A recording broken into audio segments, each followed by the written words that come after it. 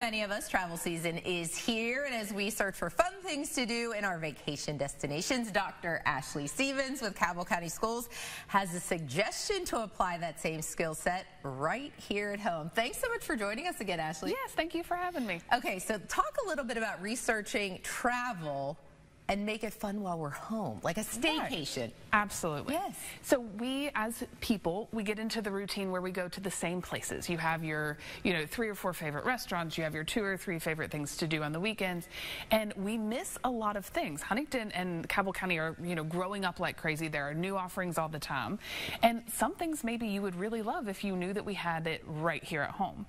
Yeah. So my suggestion is to do the same type of research that you would do if you were going to a destination. We always find out like what kid-friendly things are local, what's the best place to eat. You're on Yelp, you're at the Visitors Bureau, you're checking out all these websites.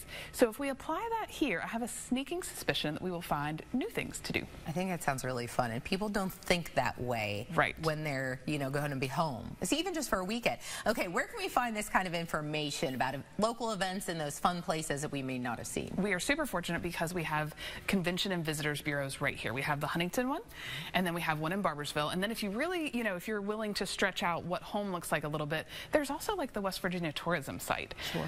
But for sure, go check these out. The Visitors Bureau in Huntington has a travel guide.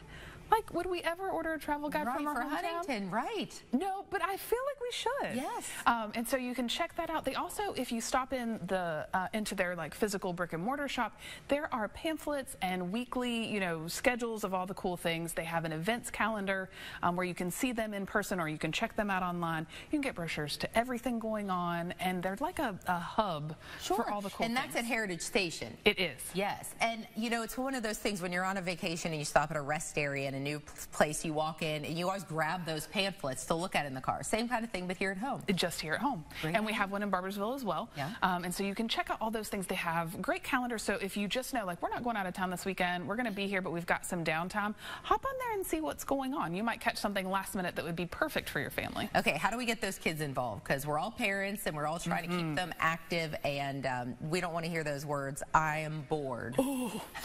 They go right through you. They do. I always answer with, you are suffering from a lack of imagination. But yes, kids want to do things that they have chosen.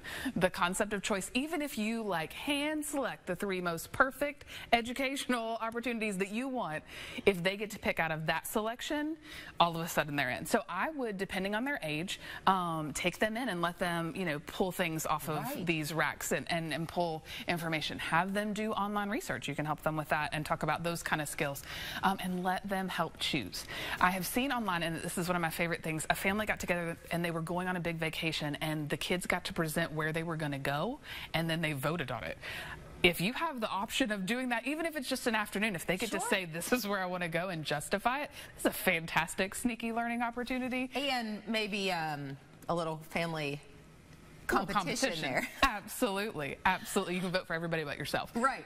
But let them choose. Suggestions. Yes. It's stuff that people don't think about. You can have a staycation and do things right here at home. We have people who are coming here, so how silly for us to miss opportunities that they have traveled really far to get to enjoy. And especially if you have family or friends coming into town. Yes. This is a perfect way to plan that little weekend. Okay. Dr. Ashley Stevens, thanks so much for joining us. Yes, thank you for having me.